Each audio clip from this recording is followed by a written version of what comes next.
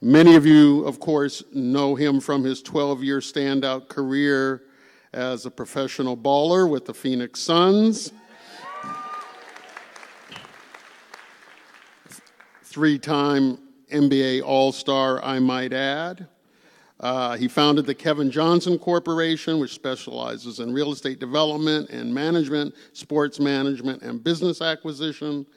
He also founded the St. Hope Academy, a nonprofit community development corporation whose mission is to revitalize communities through public education, civic leadership, economic development, and the arts. And through St. Hope, as many of you know, he formed St. Hope Public Schools, pre-K through 12 independent charter system that provides education now to nearly 2,000 students. And in his spare time, in November of 2008, he became the 55th mayor of Sacramento.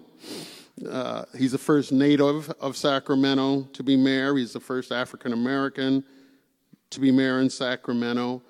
And I think that deserves a round of applause.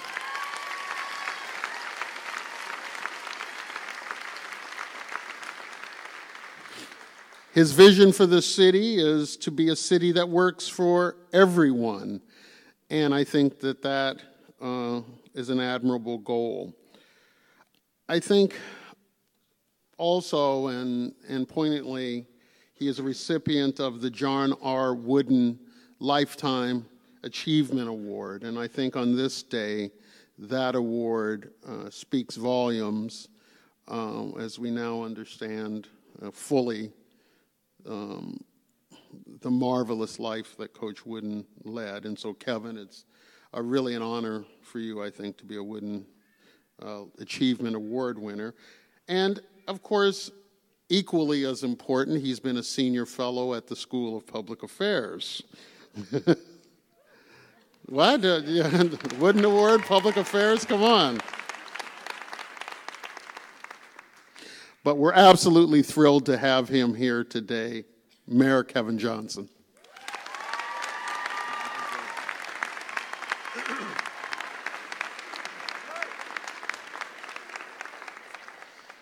All right, how we doing? Good. I want to say thank you very much for having me here today. It's an honor for a lot of reasons. I have a mixed and bitter relationship with Southern California, so let me get this out of the way first.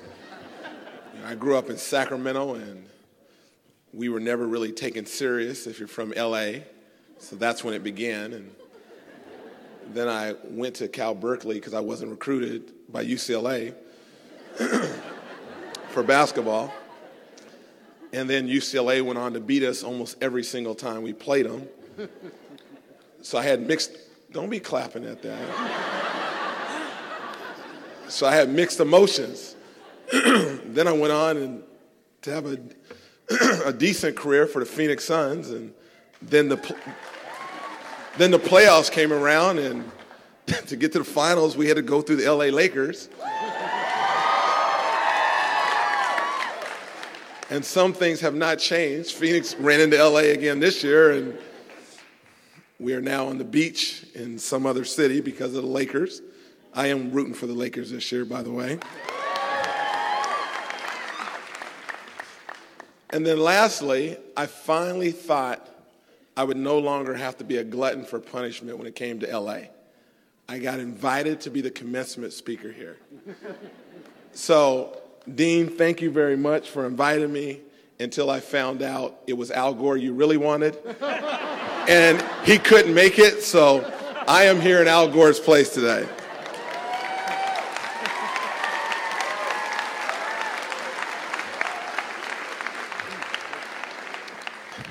He's saying, like, how do you find that out? I want to thank Chancellor Block for the tremendous opportunity. Certainly Dean Gilliam, Associate Dean Fernando Torres-Gil, thank you. These are people that I've known for quite some time. I've been lucky enough to speak at this public policy school here on a few occasions. And then I want to thank VC. Where's VC at? VC, give her a round of applause. I want to thank VC for all that she's done as well. All right, so into my remarks. Again, impressive students. Listen to all the students speak.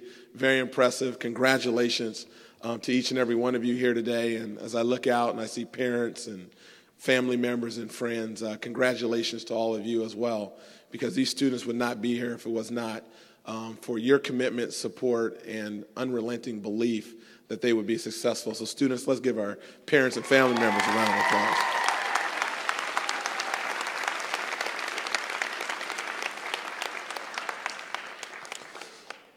So what I'd like to do is, I was lucky enough to play in the NBA, public service, politics, all those things.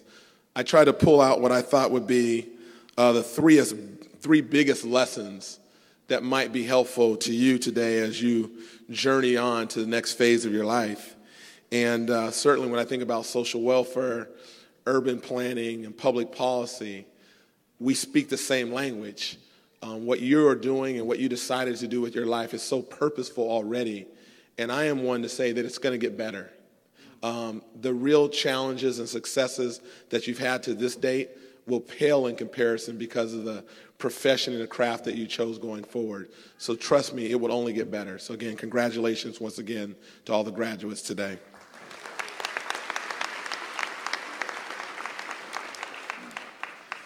So the first lesson I'd like to share is don't sit on the sidelines. Don't sit on the sidelines. People always ask me, Kevin, how did you go from basketball to become a political elected official and a mayor of the city of Sacramento? Don't sit on the sidelines. It came from growing up. I was raised a single-parent mom. Dad drowned when I was 3. And my grandfather, without missing a beat, stepped in. He didn't sit on the sidelines. He stepped in.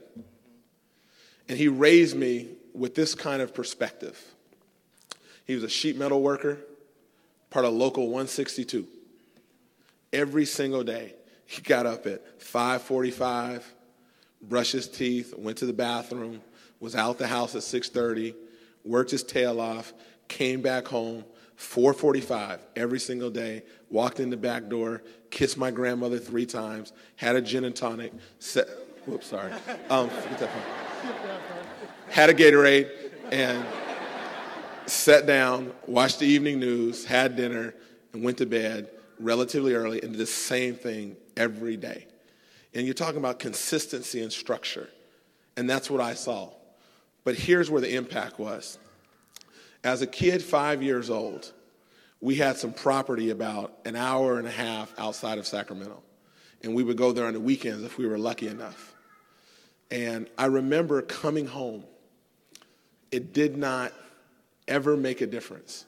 My grandfather would do this every single time. If there was a car that ran out of gas, we would be the ones pulling over. If there was a car that had a flat tire, we would be the ones pulling over. So 4 years old, 5 years old, I'm getting a little smarter. And, as a kid, that's the last thing you want to do is make a couple stops for people you don't even know. So we're coming home this one day, and I can see up a quarter of a mile this car on the side of the road, and I'm like, oh. So I said, hey, Gramp. And I pointed to the other side of the freeway and said, hey, you see those telephone wires and those trees? What kind of birds are those? And he's looking up at them, and I'm like, yes. And he's like, I think it's a blue jay. What is? And he's swerving. And he swerved over. Now, that was a good skill later on, I realized, because he had great peripheral vision. So as a basketball player, that benefited me as a point guard.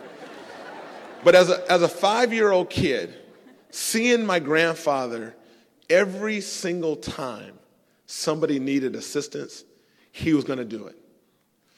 Second point with my grandfather, don't sit on the sidelines.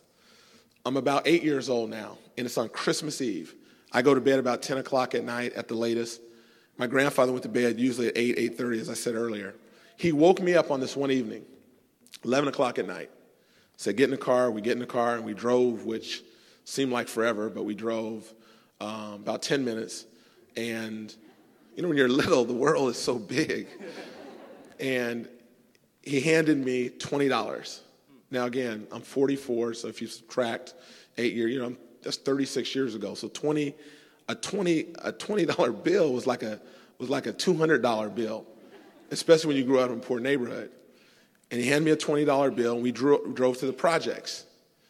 And he pulled up and he stopped. He said, I want you to knock on 2C and give them the $20 when they open the door. So I'm, again, half asleep. I'm looking at him. He gives me the $20 bill, which felt like a $200 bill. I go knock on 2C. A lady looks down. I look up.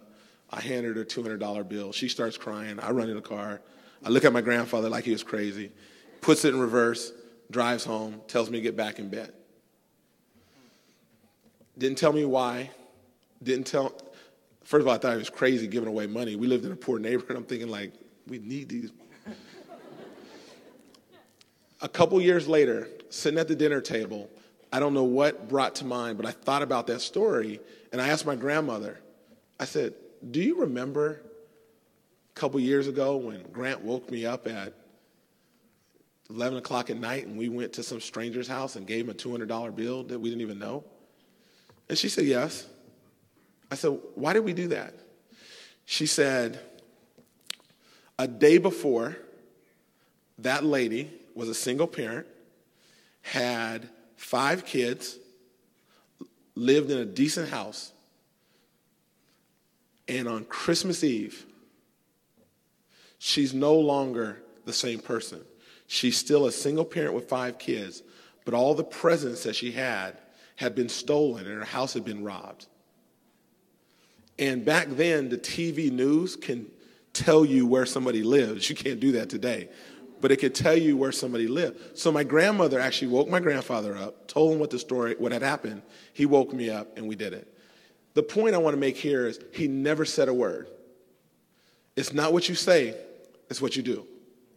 And it speaks louder than anything that we can ever say.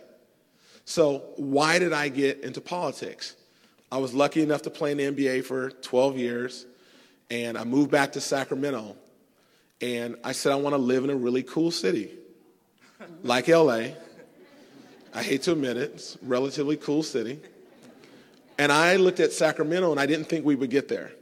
I looked at the elected officials, and I looked at the politicians who were there and the leadership, and I said, I don't know if we're going to get there.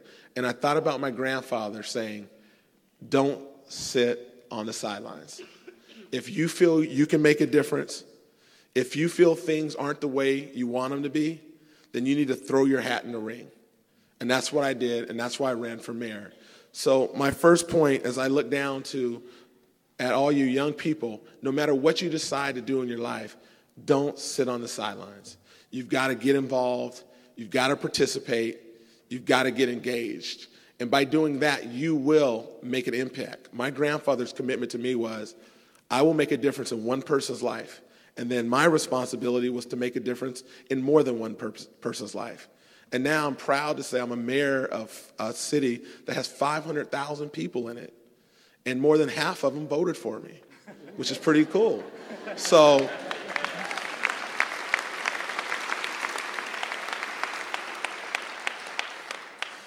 in thinking about my grandfather and listening to what you guys have learned, it has been about theory. A lot of it has been about the cognitive, analytical. The one guy got the MPP, the PP, the AR, all those acronyms that the doctor, what was his name? Eric. Holy moly. Where's Eric at?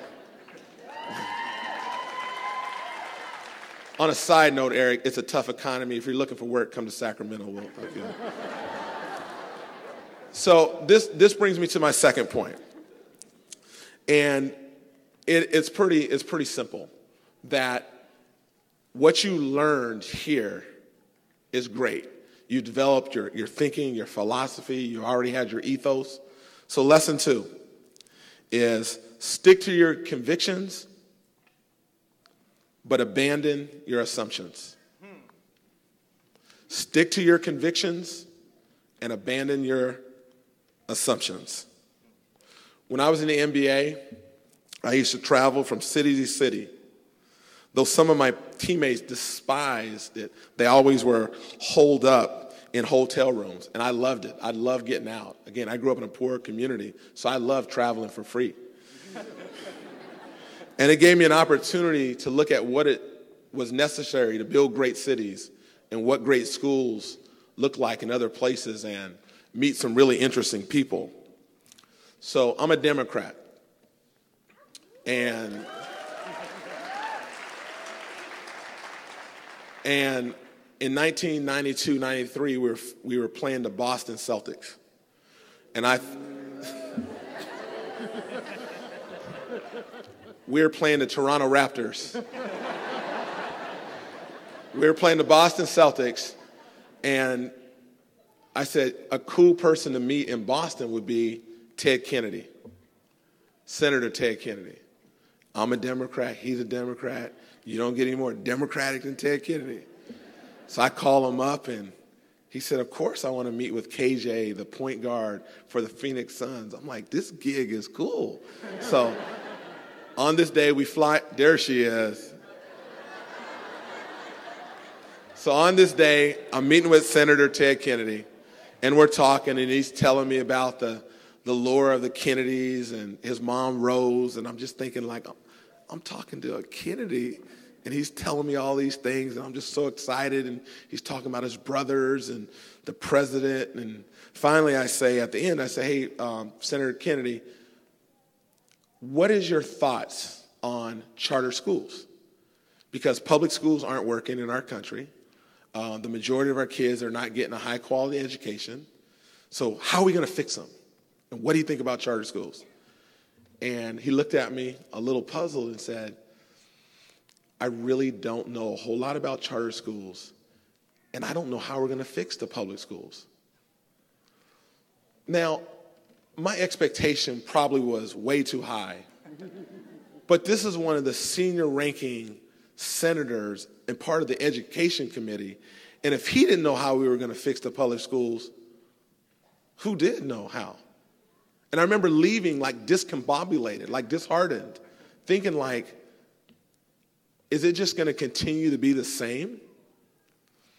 The irony of this, that same NBA season, we're in Washington playing, I can't remember at the time whether it was the Washington Bullets or the Washington Wizards. Anyway, they weren't very good, whoever they were. So we're playing the Washington basketball team, and it's about a year or two later, or later that year, and I said, I wonder if Justice Clarence Thomas would meet with me. Now, before you make comments here, let me just say a couple things really quickly.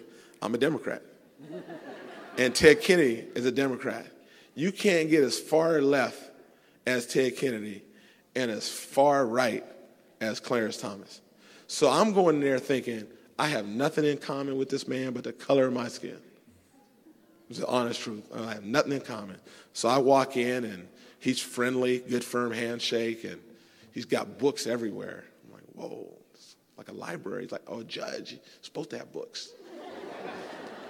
And then on his wall, he had pictures of Frederick Douglass and Booker T. Washington. I'm like, I don't know why I didn't expect him quite to. Anyway, that's Then on another wall, he had Winston Churchill. And I'm thinking, there's something about this guy he had one book on his desk. One book, the Bible. So anyway, he and I sit down and we talk for about an hour, and then I finally ask him the question. I say, hey, Justice Thomas, what do you think about charter schools, and how are we going to fix our schools? He said, I don't know a whole lot about charter schools, but I will tell you this.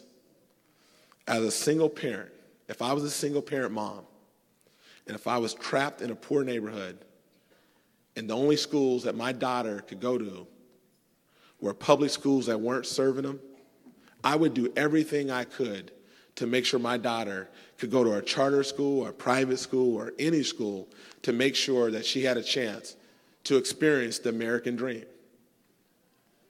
Now, you can see where this is going. As I leave there, I'm thinking, that's not what I expected. So my second lesson to you young people is stick to your convictions and abandon your assumptions, because you got to be open-minded. You never know where you're going to get the answer you're looking for. You never know. And we as elected officials do no one any justice if we do everything along party lines. I'm a Democrat and all the good ideas are going to come from a Democrat. Or I'm a Republican, all the good ideas are going to come from the Republican side. That's not the case. You have to make sure that you transcend and you get above partisan politics. Because if you don't do that, you're not doing any of us the service that we are warranted, in my opinion. So my second lesson is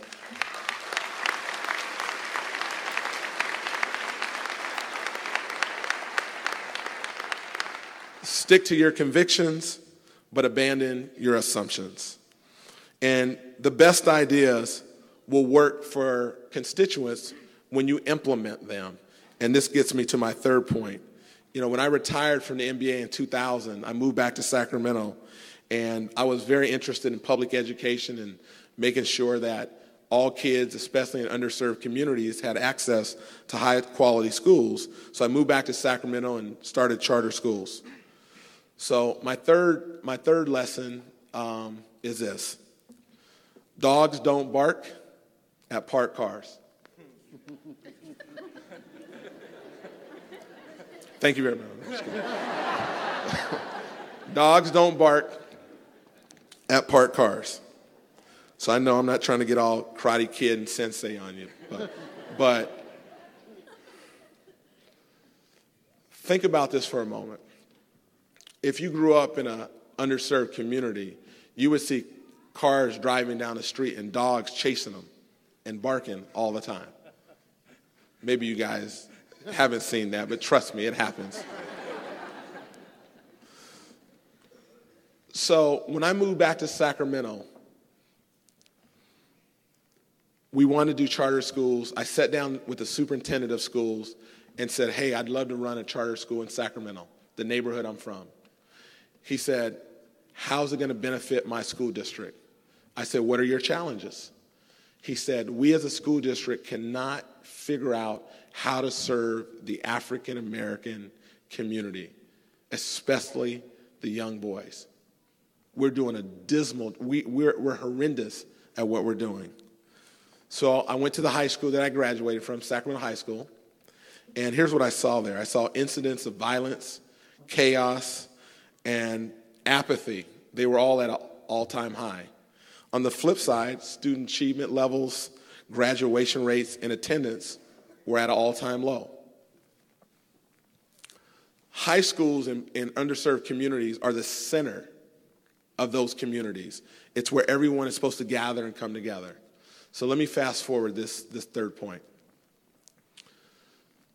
This superintendent allowed my organization, St. Hope, to take over Sacramento High School as a charter school. We wanted to break down a big comprehensive school into smaller learning communities. So let's say there's 1,500 kids at the school. We did 3 smaller schools at 500 students. Each of them had a principal.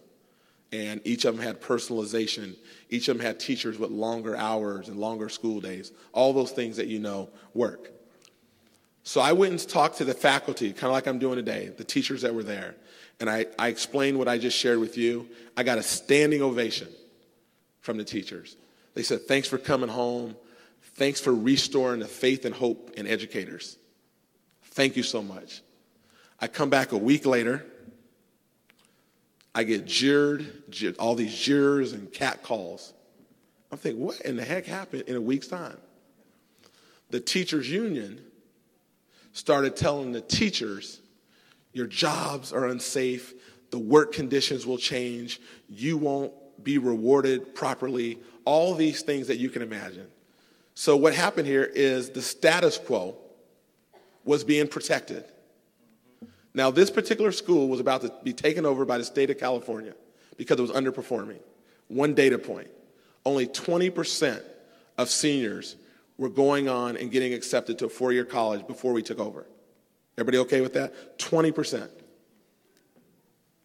The teachers union sued the school district, spent $750,000 to prevent us from taking over a failing school. Thank goodness we prevailed. We won because a law firm stepped up and gave us pro bono legal services to fight the teachers union battle. Now again, I'm pro-teacher. Let me just be clear about that. But the teachers union was not speaking on behalf of all the teachers. They just had that platform to be able to do so.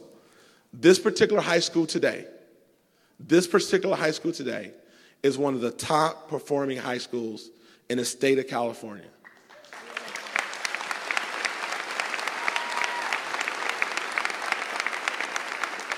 This high school currently has the top 10% of schools in the country with a similar demographic. When we first took over, only 20% of seniors were getting accepted. Last year's class, over 80% of seniors got accepted to a four-year college.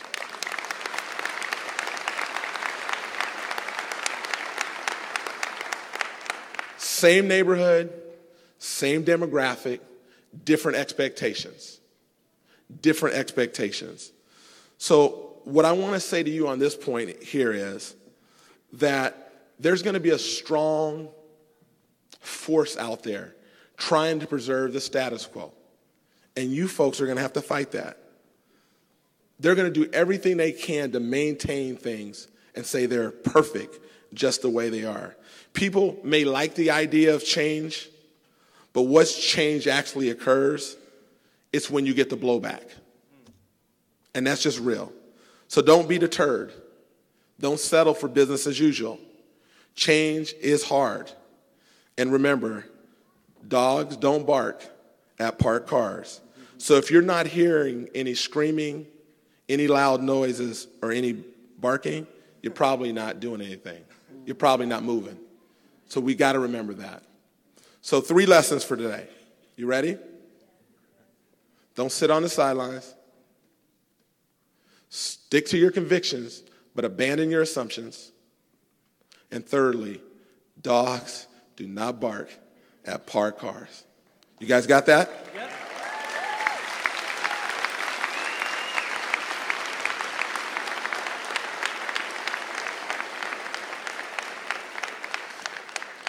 So as I sit down, like all of us up here, we've all had commencement speakers, and about a year or two after, we don't remember anything they've said.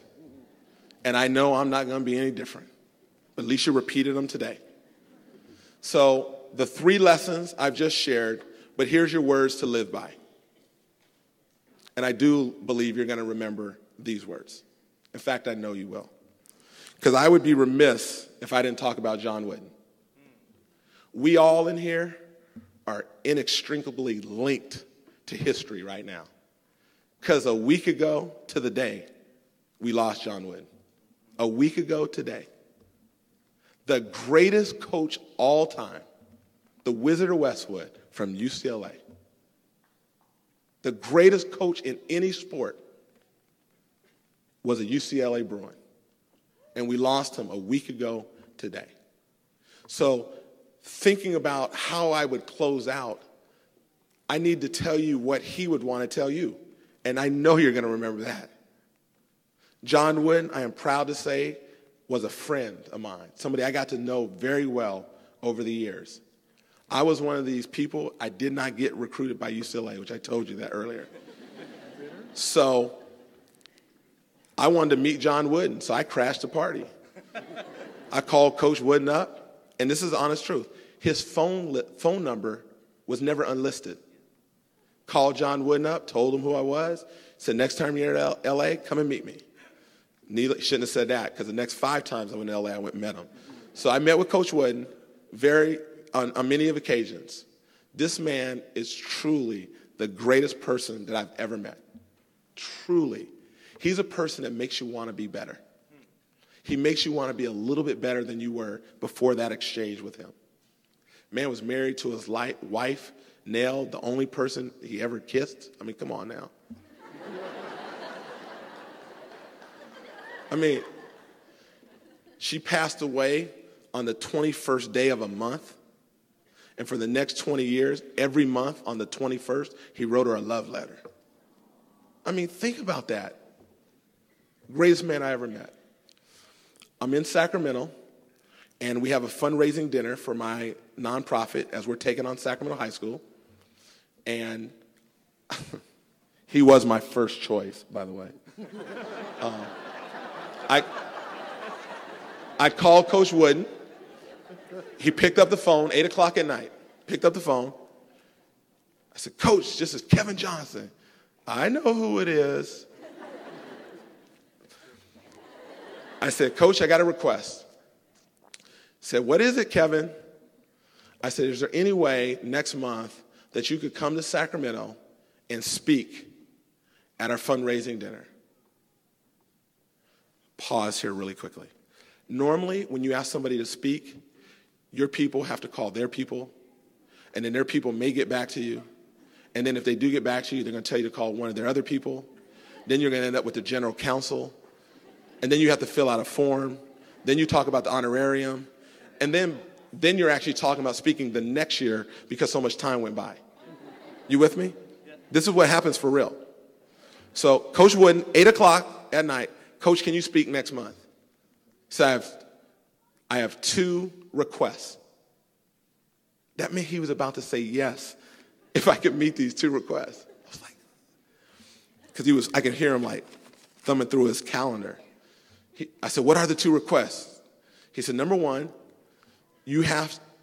I'm 91 or 92 years old at this time. He said, number 1, I can't walk through airports because my hips and my knees are gone. So if you can get a plane that flies me up to Sacramento and back, and my son, who's 65 years old, and my son, I'm willing to do it. I'm like, absolutely. I said, what's your second request? He said, my second request is, when I'm speaking, can you put a chair out in front of the podium so I can sit in it because I can't stand very long because I'm 91 years old. You guys good on that? Right. I'm like, I'm not going to say what I cursed because I was so excited, but I said, man, you'll have a plane pick you up and you'll have a really cool chair with velvet out in the front. Coach Wooden comes to Sacramento. You know the story I just told you about Sac High and what we did. So one of the students spoke just like you. Coach Wooden, it's his turn to come up and speak. He comes up, he says, I was so moved by the students and their stories, I'm going to stand for this one. I don't need my chair. So I'm sitting there like with water in my eyes, and he hadn't even said anything yet. Okay, let me close it for you so you can finish and graduate and tassel and throw up and go hug family and take pictures and go eat and then not remember what happened after that. The social welfare group here claps a lot when we talk about that. So my last time I'm in LA talking to John Wooden, this man's mind is as sharp as a tack, really sharp. And he's quoting a poem by Henry Longfellow, and not like just a little know thyself poem, like where it's all these stanzas. And after 4 or 5 stanzas, he forgets where he's at. And I'm looking at him like, I can't help you finish this poem. And then you feel like, should you change the subject? Do I point and ask, who wrote that book? He said, no, just keep talking. So we talk, and about 4 or 5 minutes later, he remembers right where he's at and finishes it. I was like, it's time to leave. I said, Coach, thank you for this time. I just have a last request. He said, what is it, Kevin? Anything you need? I said, give me words to live by. I said, I'm not leaving here till you give me some words to live by. He said, Kevin, I can't do that. That's just too hard. Look at all these books and all these people who said great things. Coach, I know you're stubborn, but so am I. I'm not leaving till you give me words to look by. And he's looking around. He's thinking. And for the first time, I had him stumped. I had my pen out, too, and my notepad. I was ready to write really quickly. And he said, okay, I got it. You guys ready for this? So here's the words to live by that John Wooden gave me. He said, if you really want to do something significant, if you really want to do all the things that you're talking about doing, here's all you need to know.